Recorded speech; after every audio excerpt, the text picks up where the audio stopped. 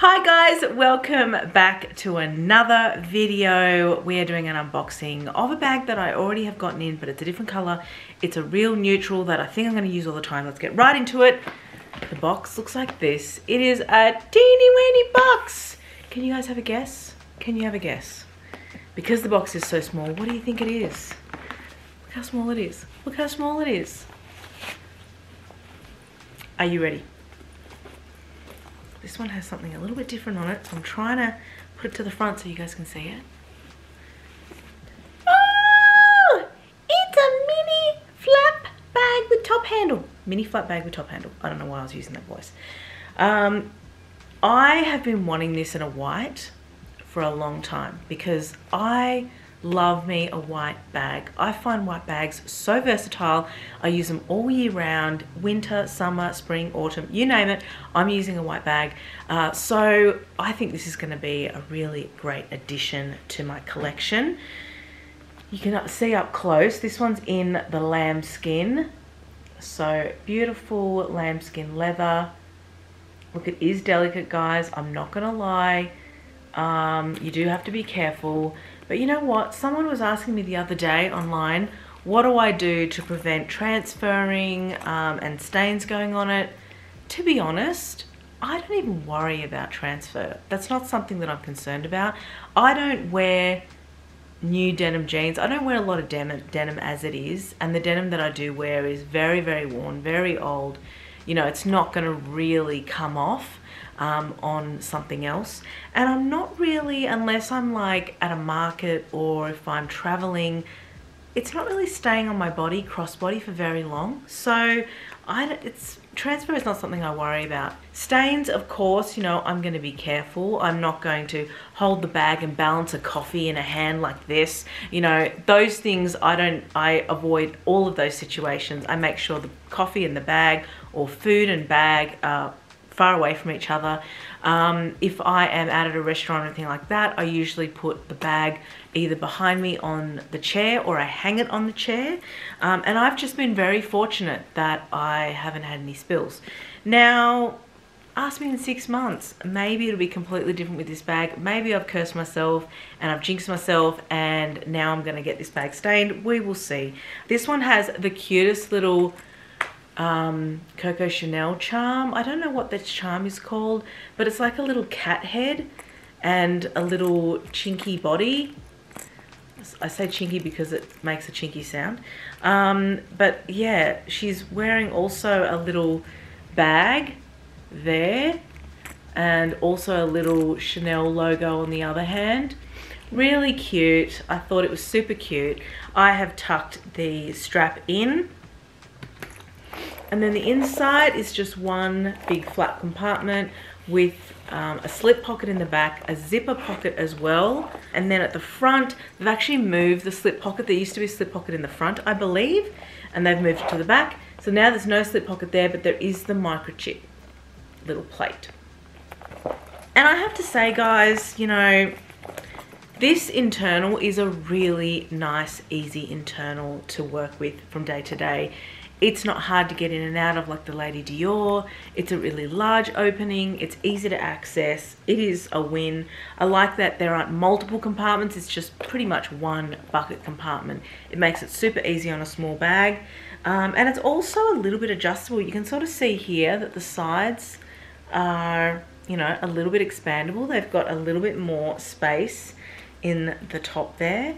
So all of that is great. The chain is super weighty and beautiful. Beautiful chain with nice weight to it. Now, Chanel chains are notorious for twisting. Absolutely notorious for twisting. I have found that I have not been too bad with the twisting. I tend to untwist it pretty quickly. So I usually just like, you know, do this whenever I need to untangle. I rotate it until it kind of comes out. I haven't had anything really bad that I've had to complain about or anything like that. It's been pretty good. These chains are absolutely beautiful, really weighty. There is no, on all these smaller mini flat bags, they don't have the Chanel stamp on the CC like some of the other ones do. The bottom, there is no feet whatsoever. It's just a plain bottom. And notice that you'll notice on the sides and the bottom, there is no puffiness. So the puffiness that you see in the top here and in the body is not apparent at the bottom or on the sides. I think it's to maybe keep it slim, and also to keep it so that it's sturdy on a flat surface, which makes a lot of sense. So there you go. Remember guys, that if you want details on this bag or any of the bags you see behind me, you need to subscribe to my magazine. There'll be a link on screen. There'll also be a link in the description somewhere as well. Right, let's get into the first comparison. Now, the very first comparison I want to do is with my green mini flat with top handle. This one is the special green one with the blue iridescent pearl finish on it. So this one is green, but it actually has like a blue sheen, which is very, very special, really unique. I didn't actually realize that it had that sheen, but it's made this bag really special. So I want to compare these two. Now they're the exact same bag in size. You can see that, the exact same bag. I really love the size of this, and I love the practicality and the functionality of this little bag. Because it's bigger than the Mini Kelly, I'll compare it to the Mini Kelly in a second. But I find that because it's green, I just can't wear it that much. I'm not a big green wearer, so I'm hoping that it being in the white is going to make a huge difference for me, and I'll be able to get a lot more use out of this bag. The next comparison I want to do to the mini flat bag with top handle is the Mini Kelly, because this bag is the smallest bag known to man. You can see the size difference on the side. You can fit so much more in the mini flat bag. With or without the top handle, it's nearly the same bag, so definitely would recommend the Chanel bag.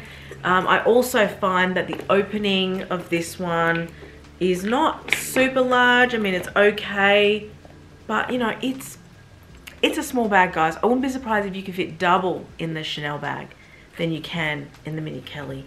Notorious for being a small bag, we know this.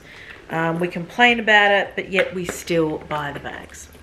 So there you go, second comparison. Now the next comparison I want to do is with another Chanel bag I have, and this one is the pearl, with the pearl strap. Now this is normally called the mini flat bag. It doesn't have a top handle, but I want to show you guys that it's actually a very different size bag. It's a lot smaller than the mini flat bag. Doesn't look that big on screen, but in reality, this is probably a third bigger, I would say. And then when you look at the bottom, you can see it's a much smaller, you know, space. It's narrow and shorter at the same time. So it is a lot smaller of a bag. So I'm not quite sure if this bag is the size of a mini flat bag, or if the mini flat bag comes exactly like this but with a top handle. I don't know if they've increased the sizes, so unsure, because this one has the pearl strap, and I feel like it's not a standard Chanel bag size. So I'll show you what I mean. So this is what I meant before about the strap. So this one has a strap up the top. So there's the Chanel pearl detail, which I absolutely love on this bag. But I am unsure if this bag is actually a standard size or if this is a special size. I know this bag also comes in a larger size, which I have been eyeing out, because this bag is great, but it's just a little bit too small for events and things. Well, for day-to-day use. So for an event it's okay, but day-to-day use, it's just a little bit small. That is the third comparison. They look really similar on screen until you really start to look at the bags, and then you realize that one is a lot smaller than the other. And the last comparison I want to do is with the mini Lady Dior, because this is such an iconic bag, and I feel like people who use this bag will understand the small size nature of mini Lady Dior. You can see there it looks quite roomy, but there is the issue of the opening and not being able to get a lot of things in and out of the Lady Dior, but they look very similar in size. I would definitely recommend the Chanel over the Lady Dior because it is way more functional and practical and easy to use. But it's just to give you an idea. The capacity though, like the space, is probably the same. Absolutely love this Lady Dior. The color, the hardware, I just think it's really beautiful. It goes with a lot of things. I don't grab it that much. I pretty much grab it for special events these days. I don't wear it day to day because I just find it's a little bit too impractical for me. Remember to subscribe to my channel if you haven't already. I do 2 videos a week on Tuesdays and Thursdays. Alright, I'm going to show you guys mod shots of this bag, and I'm going to show you how low this drop is. It is unusually low, but you know what? I can work with it. It's better than it being too short. I decided to wear a beautiful summer dress today because it is summer right now in Australia. I know that it's really weird for a lot of you guys overseas that are in America. It's probably winter where you guys are now. But in Australia, we celebrate Christmas in summertime. Really, really hot weather. Pool parties, cocktails, you know, that sort of thing. A lot of seafood and cold meats and all that kind of stuff, which is probably very, very unusual for you guys. So I'm wearing a beautiful little summer dress that I got from Shein recently. I thought it would highlight this white bag quite nicely and just sort of show you guys how it sort of looks on the body. There are a couple of ways you can wear this bag. You can wear it just holding the top handle. This is how I like to wear most of my bags. Now obviously wearing this bag on the shoulder isn't going to be great because the strap is so long. So I would recommend this crossbody or handheld. And this is pretty much how I'm going to be wearing it from day to day. Okay guys, thank you so much for watching this video and getting this far. Give me a thumbs up if you haven't already. Really helps the algorithm out. And remember to subscribe to my channel. I do 2 videos a week on Tuesdays and Thursdays. And head over to my Instagram. I'm super prominent over there. I post nearly daily, giveaways, polls, and a hell of a lot more. I hope to see you next time in my next video. Bye for now.